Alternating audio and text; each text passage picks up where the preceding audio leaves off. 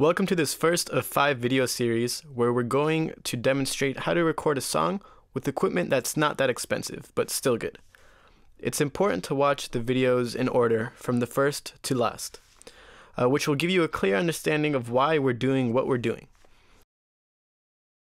Today, we're going to lay down an acoustic guitar for the verses. We're recording with an SM57 and using a laptop with Pro Tools and an Apogee Duet as our interface.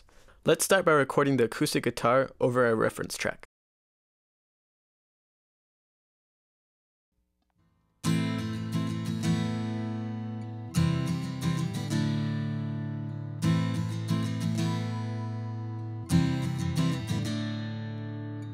Outside the window, busy people come and go, while in the darkness of my room I sit alone, wondering about who could be the one to lead me to the light. Could it be you?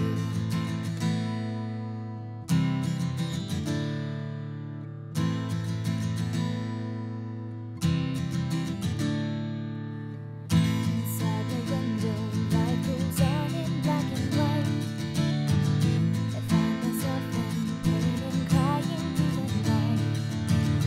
Could you be the one to come and pick me up, make me feel alive? As you can see here, we actually doubled the guitar, meaning we recorded the take twice. This way, if we want to, we can utilize both tracks during the mix. It's good to have options. For example, we can pan one take to the left and the other to the right, or we can pan it 50-50.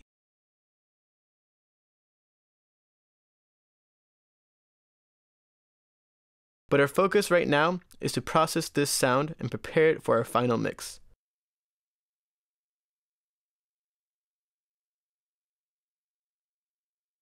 I'm just going to clean up the tracks a bit and create a subtle fade in and out, just to be on the safe side and eliminate any unwanted noise.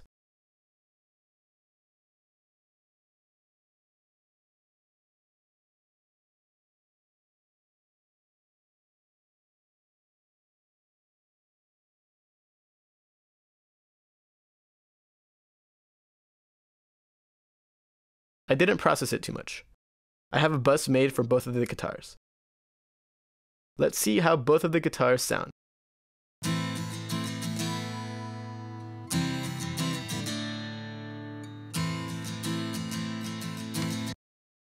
Since we double tracked the acoustic guitar, I'm going to pan one 100% to the right and the other 100% to the left.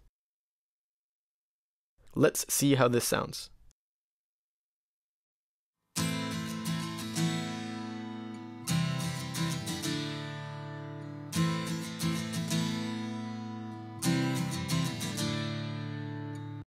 So now it sounds a little bigger, which is a good fit for this song.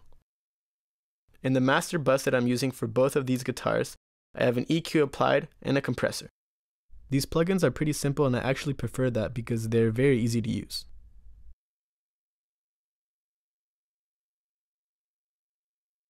I also have these plugins in the other channel.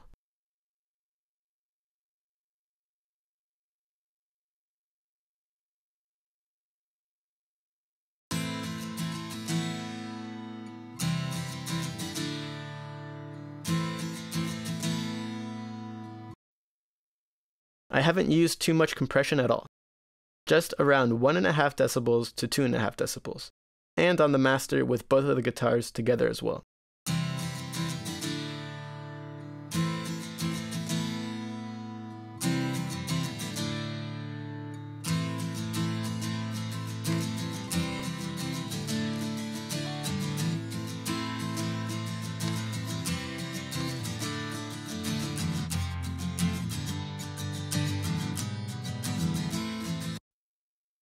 This was recorded with SM57s, which are dynamics, so it sounds a bit muddy and lacks a bit of brightness as well.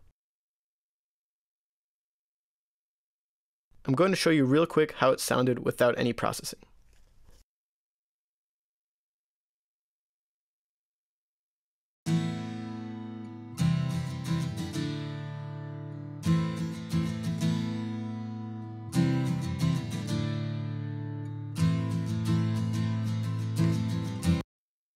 It's a good sound, but I feel that it needs more high frequencies, which is why I applied this EQ. Let's listen now with processing.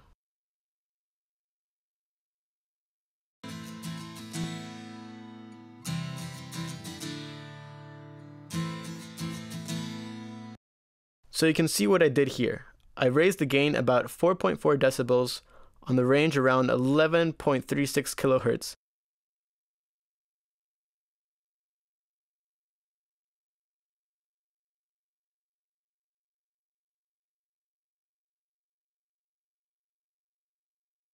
And I cut the low end by 319 hertz at 6 decibels per octave.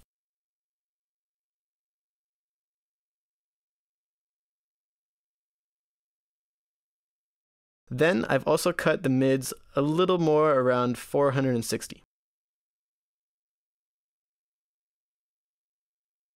This way the highs can have a little more definition, and in the mix it will be a bit more noticeable. Then we can make better adjustments when the other instruments are added, and then we can compare them as well. Because remember, we are not mixing just one instrument.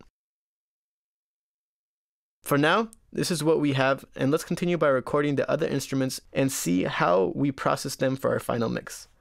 Let's listen one more time how the guitar sounds with all the processing. As you can see, it's not much, but it works in this case.